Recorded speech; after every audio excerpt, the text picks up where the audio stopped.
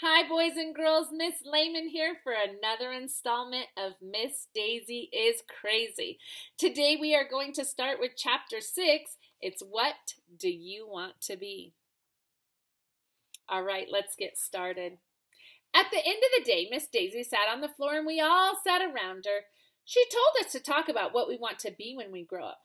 I want to be a veterinarian, said Andrea Young. Does anyone know what the word veterinarian means? Asked Miss Daisy. That's somebody who doesn't eat meat, said Michael Robinson. It is not, I said. That's a vegetarian. A veterinarian is someone who fought in a war.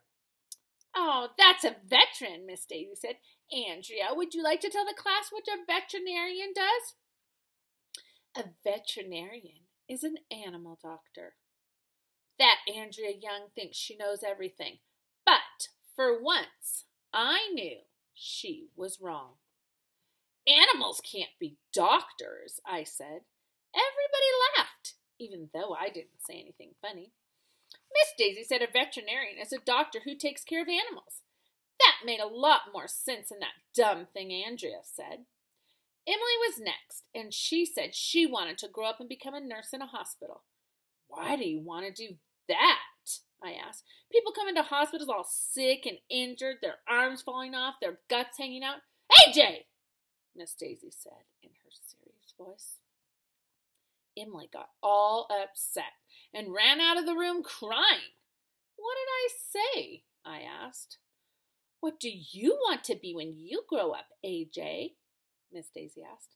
Oh, I'm going to be a famous football player, I said. Really? And why did you choose that field? Because I love football, I said. And if I was a football player, I wouldn't have to read or write or do arithmetic or go to school. My friend Billy told me that football players are really dumb.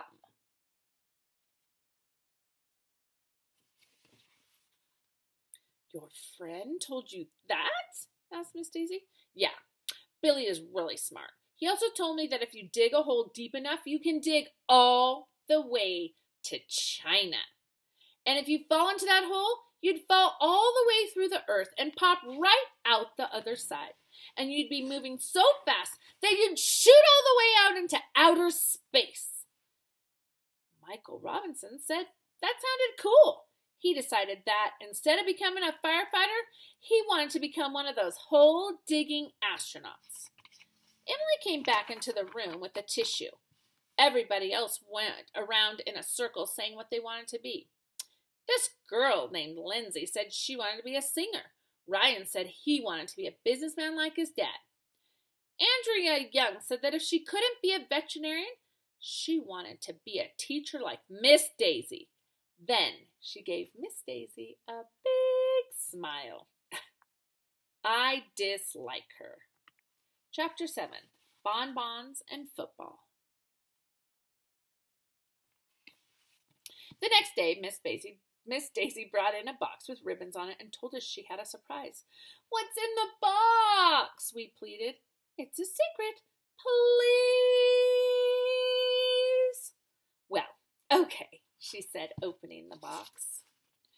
It's bonbons.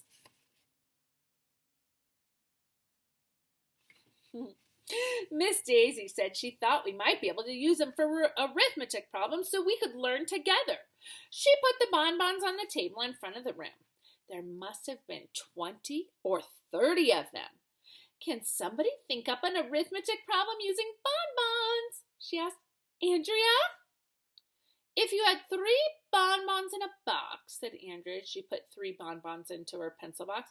And you had 3 boxes just like that. How many bonbons would you have altogether? Miss Daisy looked at Andrea's pencil box for a long time, counting in her head and counting on her fingers. Any dummy would know that 3 boxes with 3 bonbons in each would equal 9 bonbons. 3 times 3 is 9. But Miss Daisy didn't seem to know. Finally, she just opened up Andrea's pencil box and popped the 3 bonbons into her mouth. Ah, who cares how many bonbons I would have, she asked. as long as I get to eat some of them. Miss Daisy really needs a lot of help with arithmetic. After she had eaten her bonbons, Miss Daisy passed out bonbons for all of us, and we had a bonbon party. Then she said that there was enough arithmetic for the day, and asked what we wanted to talk about for the rest of our math time. Football! I shouted. Miss Daisy didn't like that I talked without raising my hand first. Personally, I don't see what raising my hand has to do with talking. I don't talk with my hands. But she did let me talk, and I told her that football is just about my favoriteest thing in the world, and I know all about it. My dad takes me to every game of the Chargers, a professional football team. Oh, good. Maybe you can help me, Miss Daisy said. I've always wondered how long is a football field. 100 yards, I told her. Anybody knows that. Wow, that's a big field. With a field that big, how can you and your father see what's going on? My dad always tries to get us seats near the 50-yard line, I said. They're the best tickets. Why? Miss Daisy asked. Because the 50-yard line is right in the middle of the field. Does that mean that half of 100 yards would be 50 yards? She asked. Yup. I see, Miss Daisy said. So if you know there are 100 yards on a football field, do you know how many pennies there are in a dollar? Andrea?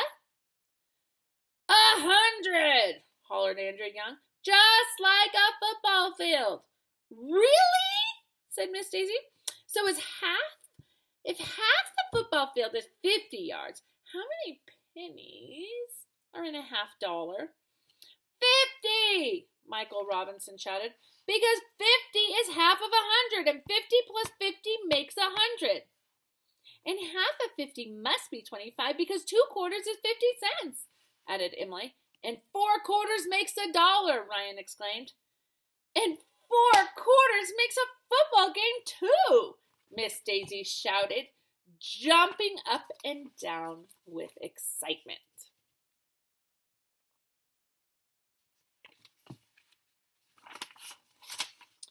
Wait a minute, I said. I thought you told us we were finished with arithmetic. This wasn't arithmetic, she told us. It was football. Well, okay, I said, just as long as you weren't trying to sneak arithmetic into our conversation about football. Why would I do that?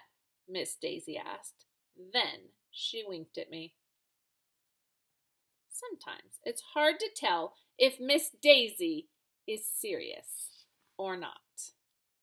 And boys and girls, we're going to stop there for today. The next chapter we'll read will be chapter 8, A Lot of Books.